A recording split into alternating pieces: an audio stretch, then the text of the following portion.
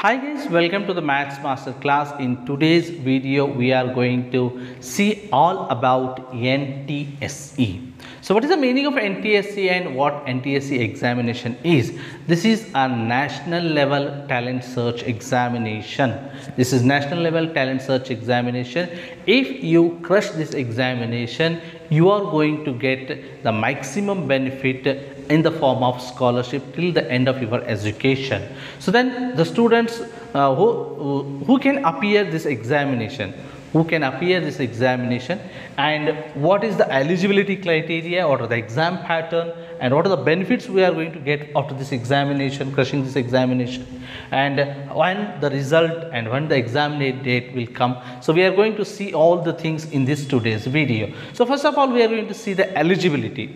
So the students, those who are studying in any government, private, aided or external students in the class 10, they can appear for this NTSE examination, National Talent Search Examination.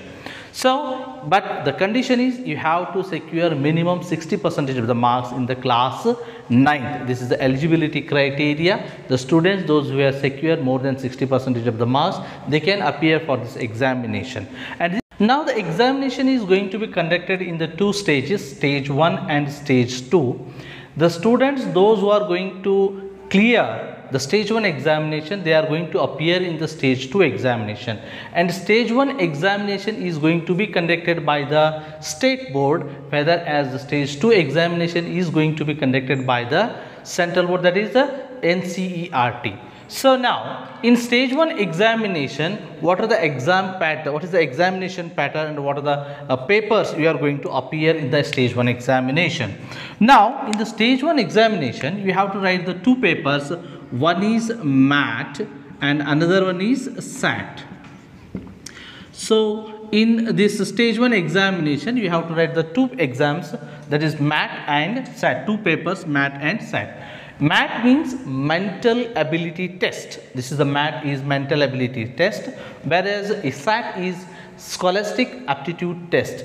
So MAT means mental ability test. It is of 100 marks. This is of 100 marks. And SAT is also about 100 marks. So 100 and 100, totally there are 200 marks examination. It is of 200 marks examination. The time given for this one is 120 minutes timing. That is 120 minutes, and this is also 120 minutes.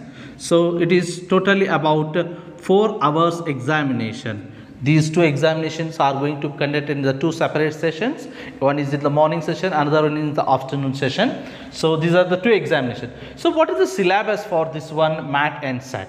So MAT is mental ability test. There is not at all any kind of a prescribed syllabus. You are going to get this kind of questions, not like that. But if you observe the previous year question papers, the experts going to analyze that in the MAT examination, you are going to get the reasoning questions, reasoning, logical thinking, and mirror image, and then afterwards like number series. So these are the questions you are going to appear. These are the type of the questions which you are going to appear in the MAT examination, that is mental ability test. And this is totally of 100 marks. It is of the 100 marks for about 2 hours examination. And the second paper is SAT, Scholastic Aptitude Test. So in SAT examination, you are going to write the examination on social science, science and mathematics. So science is of 40 marks.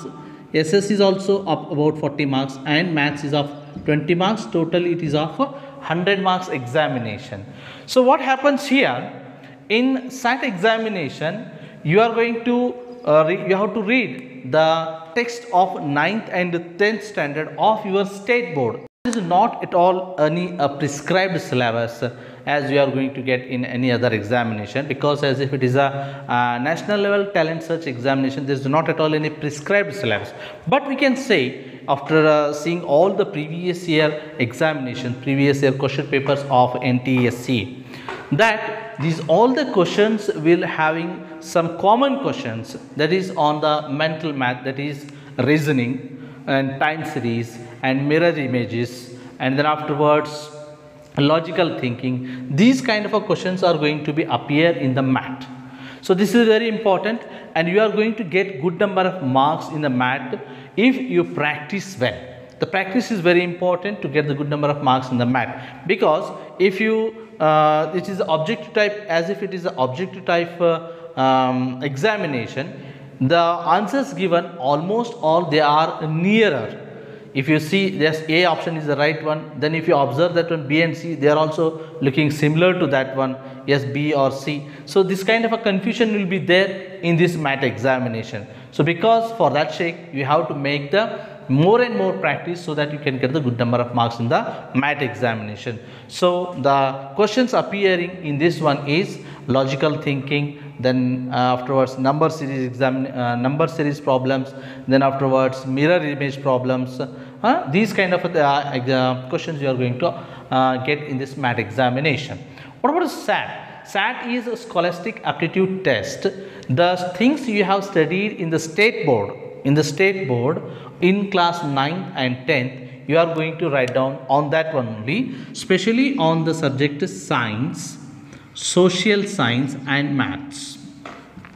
So science consists of 40 marks, whereas social science is also 40, but mathematics consists of 20 marks. So altogether it is of 100 marks examination SAT.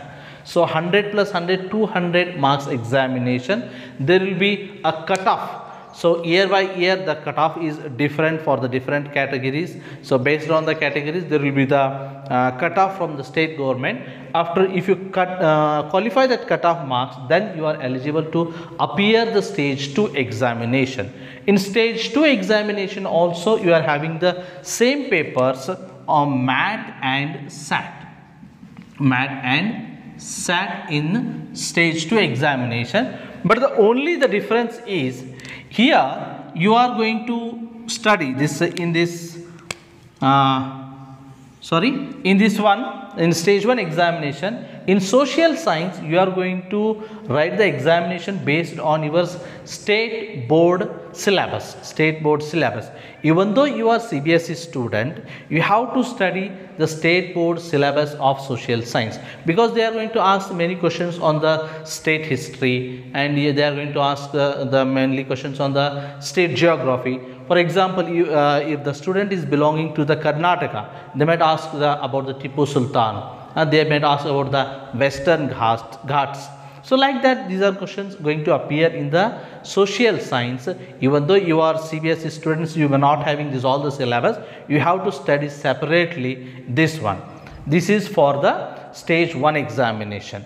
But in stage 2 examination, math is same. Mental ability test, same kind of a questions will be appearing in this one, and SAT is also same pattern, science for SS and mathematics, 40 plus 40 plus 20.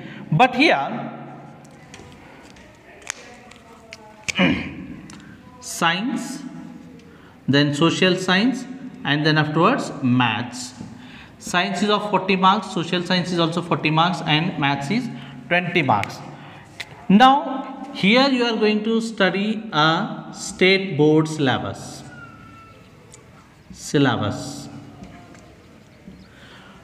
But in case of stage 2 examination, you have to study CBSE syllabus.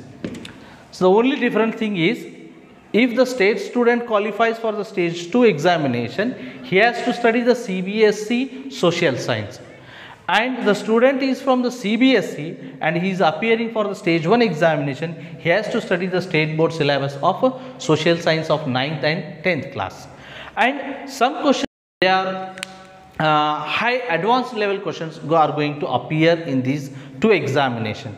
Advanced level means most of the students, they are going to study, they are going to start reading the 11th and 12th syllabus. It's not like that. Advanced level means some applied questions, some twisted questions are going to appear from the syllabus 9th and 10th standard.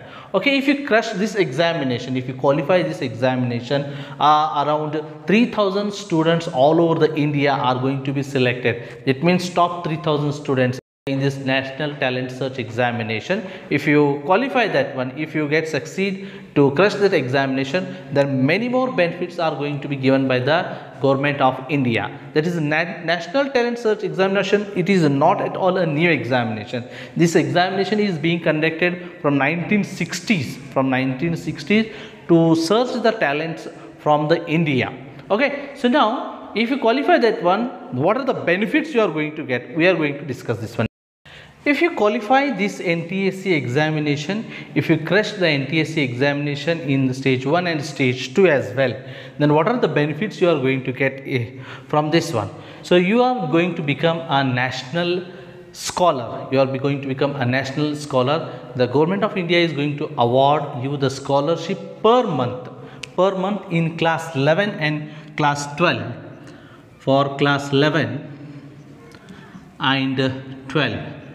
For class 11th and 12th, there will be of rupees 1250 rupees per month.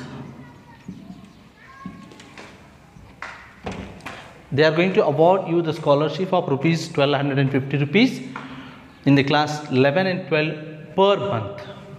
And after that, in graduation,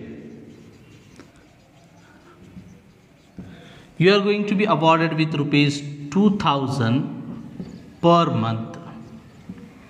And after that, if you make the post graduation or PhD, like that, any other higher education, higher qualifications, so based on the UGC norms,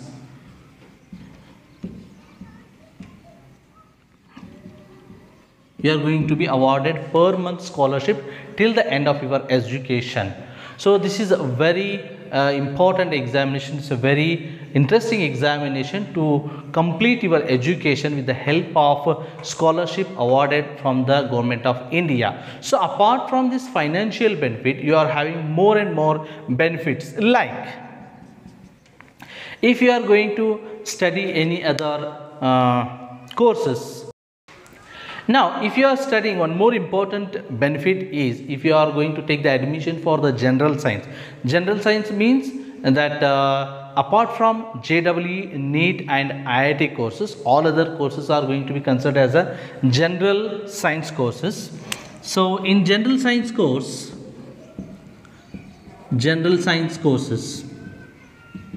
you will get the reservation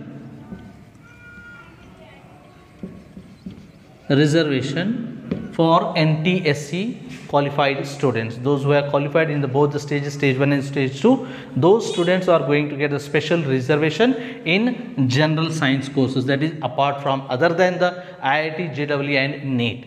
And one more important, if the corporates are hiring the students for their jobs, then definitely the NTSE scholars are going to be are having the more weightage to get the job. If suppose 4 members are there and 1 member is NTSE scholar, definitely they are going to focus on him. So like that, these NTSE scholars are having all the benefits. And now when the examination and when the result is going to be announced, that we are going to see in the next thing.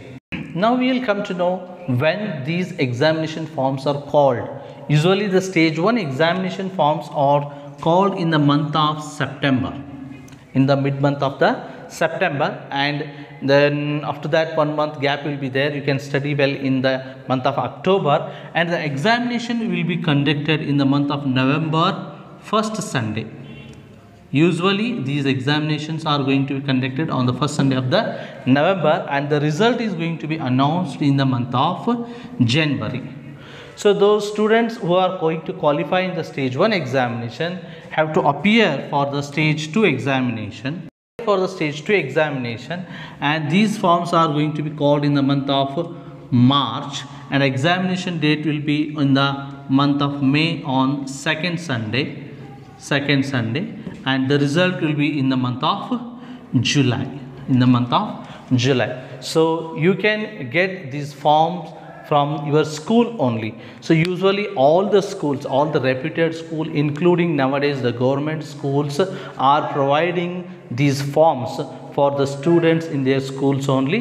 You can just approach your principal, school principal or your class teacher. They are going to help you how to fill these all examination forms, and the form charge is also not so much. I think it's about 75 rupees for the general category and 25 rupees for the SC/ST category in the government schools, and for the aided and in government and aided schools. And if it is unaided school, it is a private school, it is for about 200 for the general students and 100 rupees for the SC/ST students, like that, somewhat like that. Examination forms and crush this NTSE examination soon. I am going to start the NTSE series, especially on the GMAT, because as if I am teaching the mathematics, and it's very easy for me to guide you in the GMAT. And SAT paper is you have to study on your own, that is of 9th and 10th standard. So thank you one and all, wish you all the best. Bye bye, take care.